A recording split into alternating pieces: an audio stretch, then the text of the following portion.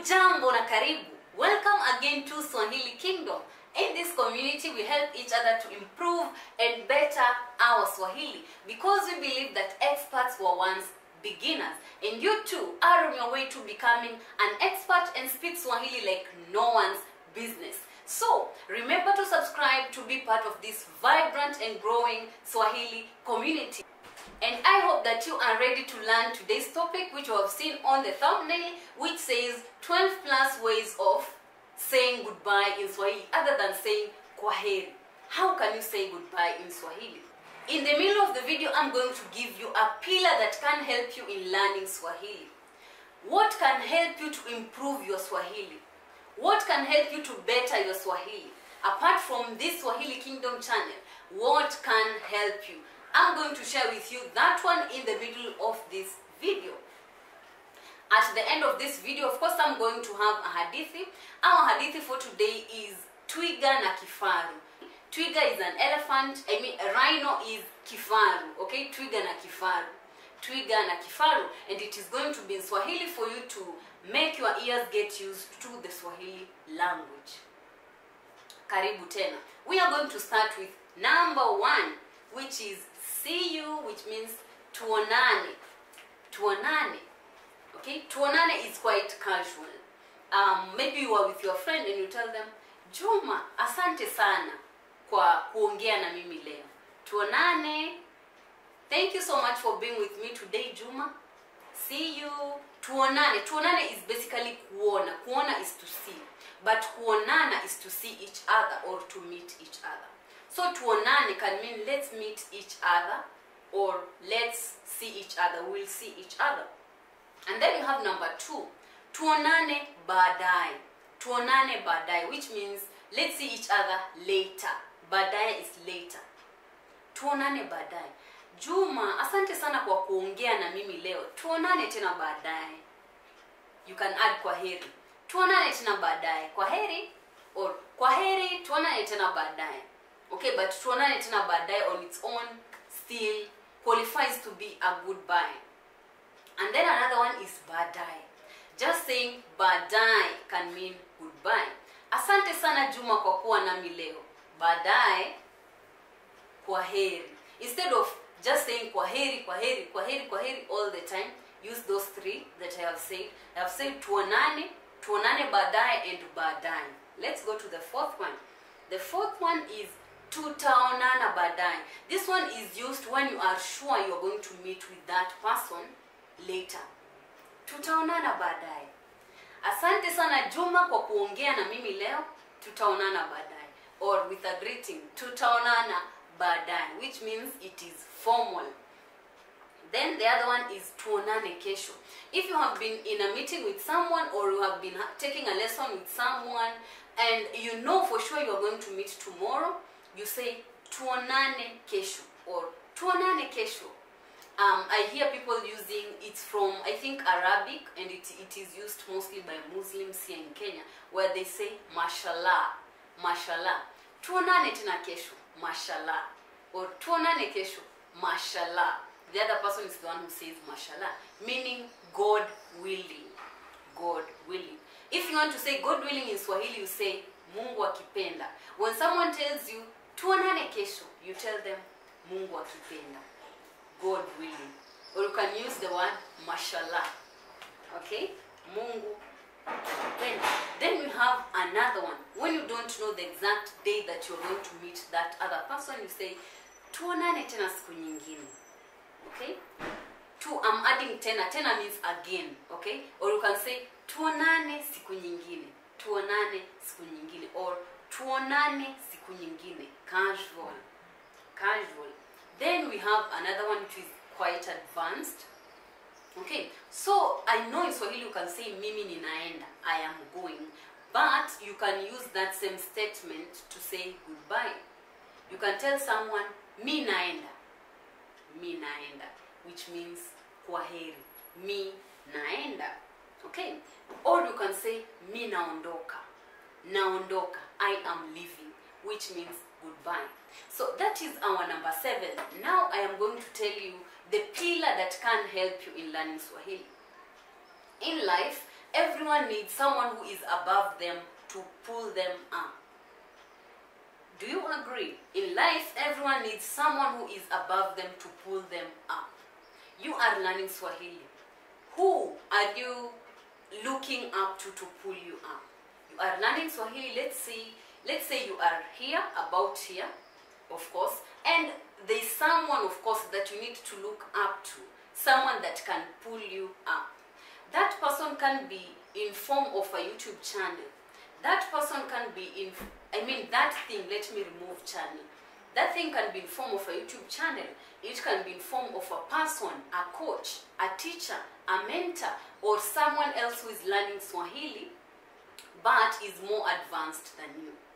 That is one of the pillars that I have realized is very, very important. Putting in your life someone who can pull you up in something that you are doing. In Swahili, look for someone who can pull you up in your Swahili.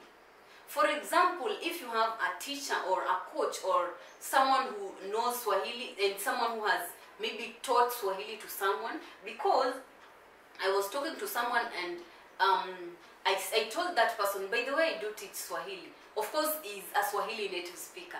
And he said, oh, that's good, that's good. And I asked him, why? Because you can teach Swahili as well, you speak Swahili. And he said, no, I can't. And I asked him, why? Kwa nini? And he was like, teaching is different from speaking.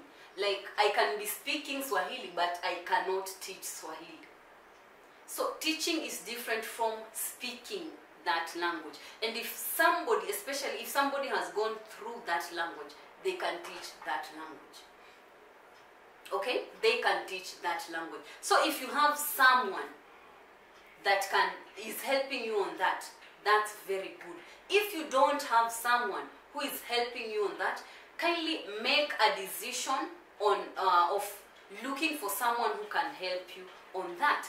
And if you need a teacher or a coach that you want to help you in Swahili, of course I am there.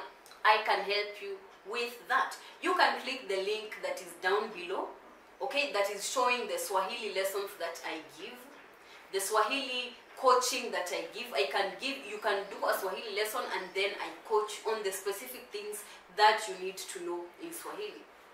Because, for example, me, when I started learning Tagalog, mfano, for example, I didn't know where to start. That is that is something that almost every beginner has. When you are starting, you have a lot of work, a lot of things, and you have a lot of information, especially on the internet. You don't know, should I start with kuwa? Should I start with days of the week? Should I start with numbers? Should I start with verbs or vocabulary? Or maybe I should start by reading. What about listening? Like, what should I start with? Like, these ideas pop in your head and you don't know where to start with, which maybe can lead to you never starting. If you have never started, you just watch YouTube videos. You've never started. I'm here to help you. Click the link down below and I am going to help you. Or you can send an email at learnswahiliwithconnie@gmail.com and we are going to chat from there. I hope this thing that I have said, these statements, these paragraphs that I have said in those few minutes has helped you. Now, let's continue. We go to number 8. Nahitaji kuondoka. This one is formal. Nahitaji kuondoka. I need to go. You are in a meeting or someone was teaching you. You are with someone and it's formal and you wanted to leave. You tell them, samahani, nahitaji kuondoka. By the way, the word samahani, I have been telling my students, if you do something and you find that it was not the way that it was supposed to be, maybe ngeli in Swahili, or you just said there are different tenses that you are supposed to say in Swahili, just tell the other person, samahani, then say the correct thing. Samahani, the correct thing. Samahani actually means sorry or excuse me. Okay? Samahani, then you say the correct thing. Because instead of saying, or instead of beating up yourself, oh, I made the wrong one, forgive me for this, I made the wrong one. Don't say that, just say samahani. Then you continue. It's a very, very, very good way. And then there is this one. Instead of saying nataka kuondoka, that can sound rude. Modal verbs, kutaka. By the way, if you have not checked the video on modal verbs in Swahili, go check this link that is up here. It is going to help you on that. Swahili modal verbs. We have kutaka, matakwa. I have explained the difference between kutaka and matakwa in that video if you want to know more about it. So saying nataka kuondoka can sound a bit rude because it means I want to leave. It's like a child who is throwing a tantrum or something. Nataka kuondoka, I want to leave. But of course you can say that to your friend. You are with your friend at home and then you tell them nataka kuondoka, I want to go. Of course they are going to understand, or I want to leave. Or you can use nitaondoka sasa, or naondoka sasa, I'll be leaving now. That's quite polite, especially if you are talking with someone who is elderly and you tell them nitaondoka sasa, kwaheri. Okay, it's very, very nice. Then there's the other one, we will talk later. Tutaongea baadaye.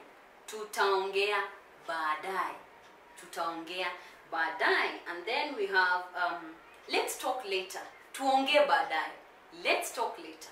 Tuongee baadaye. Halafu tuna kuwa na siku njema. That one can also show that you are saying goodbye. Kuwa na siku njema. Okay? Kuwa na siku njema. Tutaongea baadaye. One of the good things that I like about these alternatives of saying goodbye is that you can mix them. Like you can use this, add another one.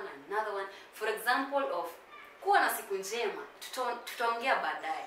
Kwaheri, you can say those three things, but that's when you have advanced a bit. But when you are still there, just say kuwa na siku njema, and you just show your hand. Kuwa na siku njema. Okay? And then we have imekuwa vizuri kukutana nawe. It's been nice meeting you. Imekuwa vizuri kukutana na wewe, or kukutana nawe. Or you can say imekuwa vizuri kuongea nawe. It's been nice talking to you, or it has been nice talking to you. Imekuwa vizuri kuongea na wewe. And then we have this common one. Tuwasiliane. Let's keep in touch. Tuwasiliane. Or the most formal one you can say tuwe mawasilianoni. With a greeting, tuwe mawasilianoni. Let's keep in touch. Tuwe mawasilianoni. But when it's casual, you can say tuwasiliane. Let's keep each other in touch, or let's be in communication. Tuwasiliane. And then you can also say kwaheri ya kuonana, which still means bye, goodbye. Kwaheri ya kuonana. This one can also be used as a reply. When someone tells you kwaheri, you can tell them kwaheri ya kuonana. Okay? And by the way, when someone tells you kwaheri, you can use these words that I have just told you as a reply. These 12 plus ways of saying goodbye. When someone tells you kwaheri, you can say baadaye, or tuwe mawasilianoni, or tutaongea baadaye, tutaonana siku nyingine. When someone tells you kwaheri, you can use these things to reply. Okay? Yes. And that marks the end of our video for today, and we are going to the hadithi. When I say hadithi, say hadithi njoo. Hadithi. Hadithi njoo. Hadithi. Good. Hadithi njoo. Hadithi yetu ya leo ni kuhusu twiga na kifaru. Twiga ni mnyama mrefu sana, na kifaru ni mnyama kibonge au mnyama mnono. Kibonge ni sawa na mnono, lakini kibonge hutumika sana sana kama unaongea kuhusu watu. Na kibonge hutumika sana sana sehemu za Mombasa. Nimesema twiga ni mnyama mrefu, kifaru ni mnyama mnono. Twiga na kifaru walikuwa wanaishi msituni kitambo. Na najua bado wanaishi msituni mpaka sasa. Lakini kitambo walikuwa wanaishi msituni, na kando na kuishi msituni walikuwa marafiki sana. Kifaru alikuwa akitaka kitu, anamwambia twiga, twiga nitolee kile kitu pale juu. Twiga anainua shingo lake, anaenda anamtolea. Twiga akitaka kitu ambacho kiko ndani ya maji, anamwambia kifaru, kifaru nitolee ile pale. Kifaru anaingia ndani ya maji, anamtolea. Sasa walikuwa wanasaidiana tu kila wakati. Wanasaidiana tu kila wakati. Na hapo hivyo ndo maana tunajua ni vizuri sana kuwa na urafiki, kwa sababu urafiki unamaanisha mnasaidiana. Kama una rafiki, msaidie na pia yeye atakusaidia. Saidianeni, kwa sababu kila mtu katika hii dunia anahitaji msaada. Asante sana kwa kutazama hii video.